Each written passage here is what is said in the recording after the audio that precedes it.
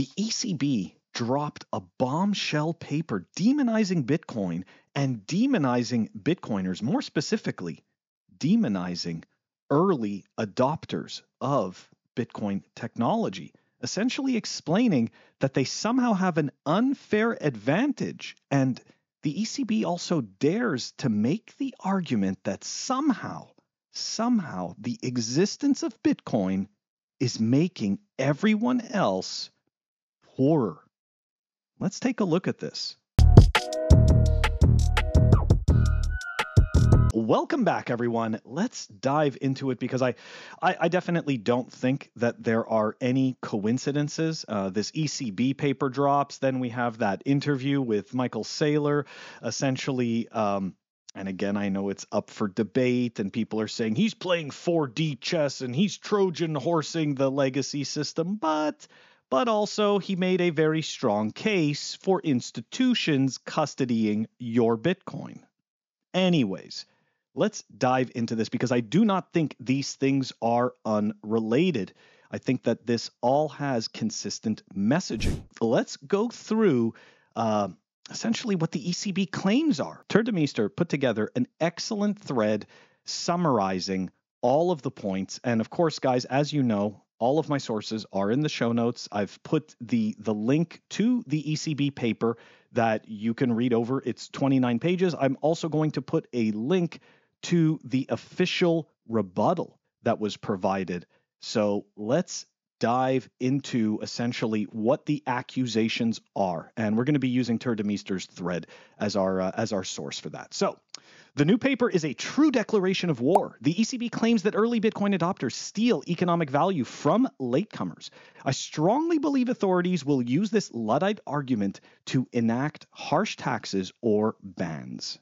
Rather than praising Bitcoin as a tech paradigm shift a la petroleum and the internet, the authors introduce the blatantly Luddite argument that early adopters increase their real wealth and consumption at the expense of latecomers. So let's talk about this for a second, because essentially early adopters, regardless of whether it's Bitcoin or any other technology or activity or practice or whatever it is, these people, the people that decide to do this, take on the most risk. Okay? And as a result, the volatility in doing so can be huge. And that means with that great risk naturally comes great reward. But of course, with that great risk could also come complete failure.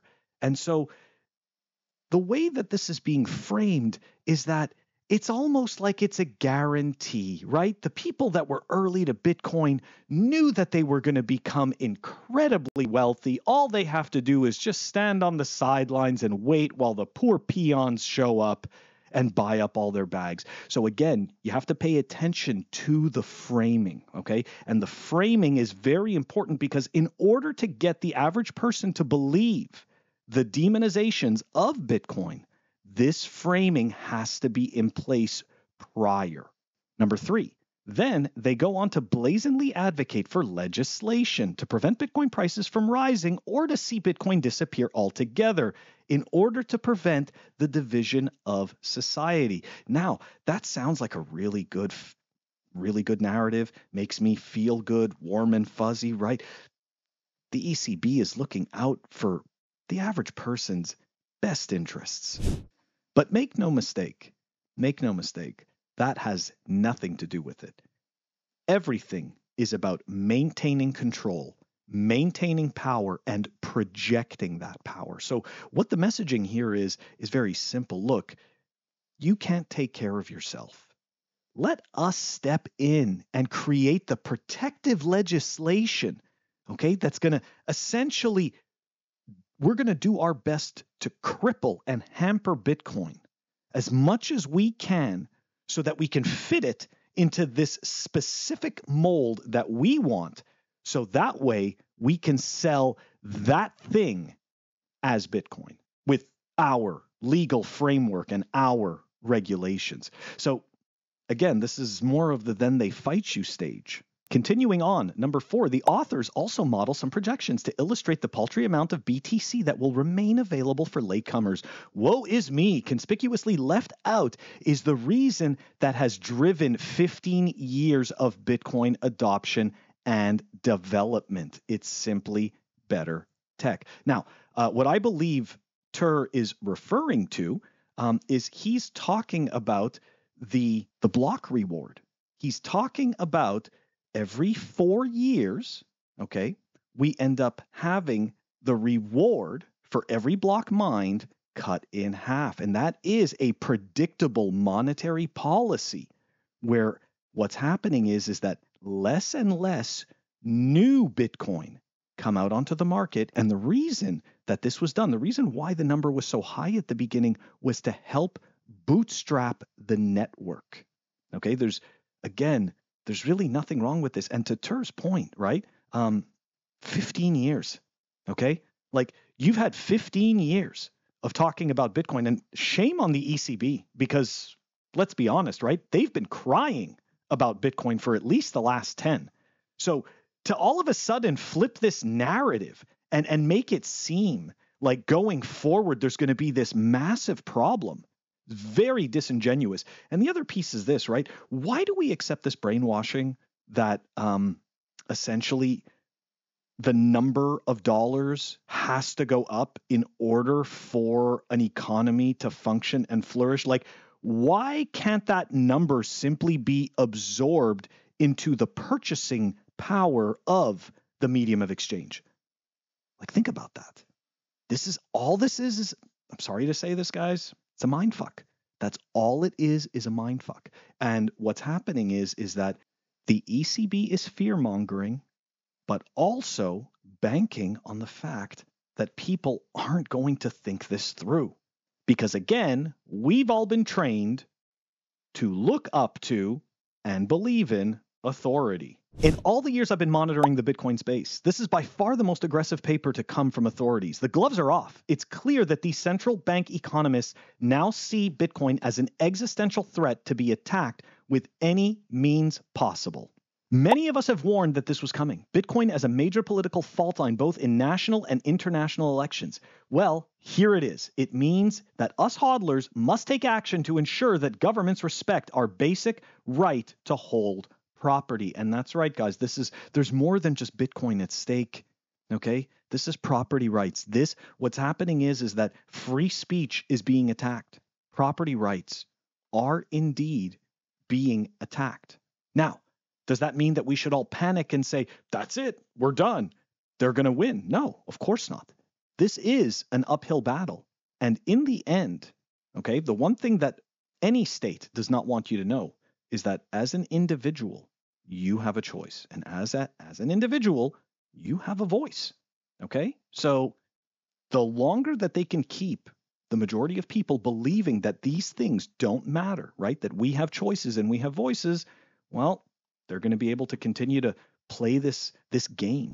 Number 7, this will not be a war between haves and have-nots. Rather, this will be a historic clash between those who stand for the natural rights of the individual and those who clutch at the failing ideologies of collectivism and central planning. This comment about this war between the haves and the have-nots, okay? The truth of the matter is that the wealthy, along with the poor, had the option and the opportunity to accumulate Bitcoin.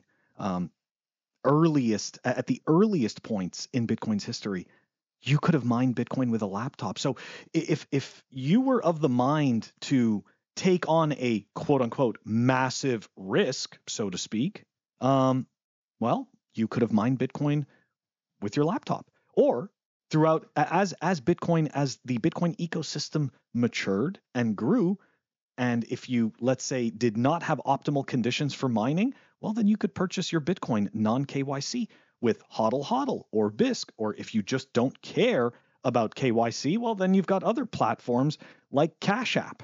So the reality is that this nonsense, right? This nonsense that all the early people, right, essentially are going to get to benefit from Bitcoin's rise in indirect proportion, then the latecomers is complete bullshit. Okay. And I can give another example of that. Okay.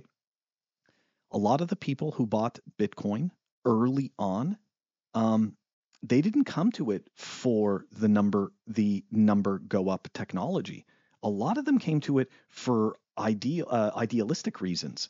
I mean, I've said this hundreds of times. I came to Bitcoin for medium of exchange. I didn't even think about the NGU properties or anything like that. I believed I needed to use magic internet money, and I was happy to learn about it and do so. All that NGU stuff and understanding game theory and the philosophy behind it and all that all came much, much later. So my point is that a lot of the earliest adopters were very happy to give away Bitcoin, to spend Bitcoin, as much as Bitcoin as they could. Okay, they just didn't care. They were having fun. So the idea that those people became exceedingly wealthy as a result of being early to Bitcoin is completely untrue. Now, another example that I can give is this, right? You have somebody that came to Bitcoin in, let's say, 2012 or 2013, and they've accumulated, let's say, 100 Bitcoin or 200 Bitcoin. Well, they've decided maybe to change their lives as a result, right? Because the fiat exchange of Bitcoin has gone up. The purchasing power from each Bitcoin has gone up. So therefore, these people exchange their Bitcoin for goods and services. Now, over time, the number of Bitcoin that they have may go down, right? If they don't have a regular job, a regular form of income, some way to continue to purchase Bitcoin, then naturally that stack is going to deplete. Now, you have a person who just learns about Bitcoin.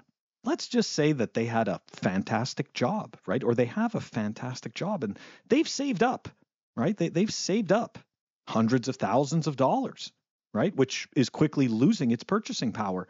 And let's say they decide to come into the space, right? And for the sake of it, right? For the sake of the numbers, let's say they've managed to save up $7-8 million, right? Let's give a number like that, $7-8 million. Well, guess what? They can go and buy 100 Bitcoin at least. Okay. So they can go and buy 100 Bitcoin.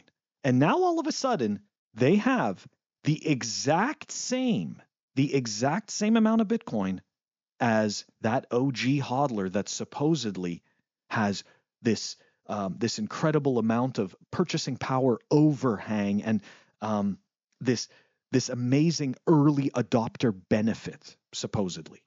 Okay. Now, the best thing about it is this, right? In Bitcoin, there's no winners and losers that are picked. So when Bitcoin then goes up from that point, guess what? The OG and the newcomer, they are both benefiting equally from Bitcoin's rise. Granted, you can make the argument that in fiat terms, it's not the same, right? The OG is sitting on 20,000x or 30,000x, whereas the person who came much later is only sitting on maybe 5x, 10x. Well, guess what? To a certain extent, that is the price of the risk that they took. But all of this whole entire rant to say the narrative that the ECB is crafting is complete nonsense. And Bitcoin is being demonized in order for the ECB to maintain its control and maintain its moat. This isn't over. It's not the last we're going to hear of this. And I guess as a final thought, the one thing that I can say is this. After reading through all of this, I've come to the conclusion that it's a giant nothing burger. And why? Why did I, it's like, Phil, we just went through this whole thing. How's it a nothing burger? Okay. It's a nothing burger because of this. They're crying about Bitcoin. They're essentially hoping that you are going to believe what they say so that you can do what the ECB wants. They're asking you to believe them. Okay, that's what they're doing. They're actually begging you to believe them.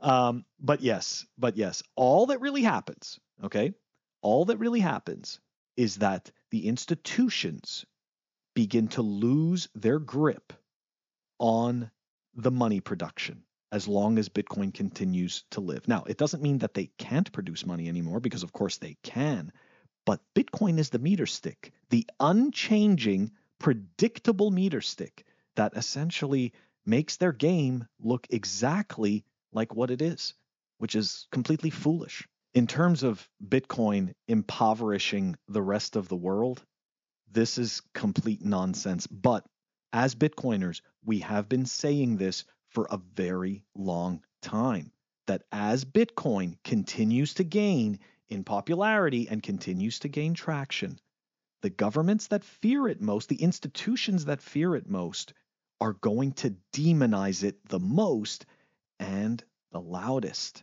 Because the truth is, the house of cards is collapsing. Money printing throughout history never ends in success. It always ends in failure, okay? And the problem is that most governments have run out of straw men that they can point to, okay? They've completely run out of them. So at this point, they need to make up a new straw man, a new boogeyman, and Bitcoin fits the bill. That's all I wanted to talk about today, guys. I'll catch you tomorrow.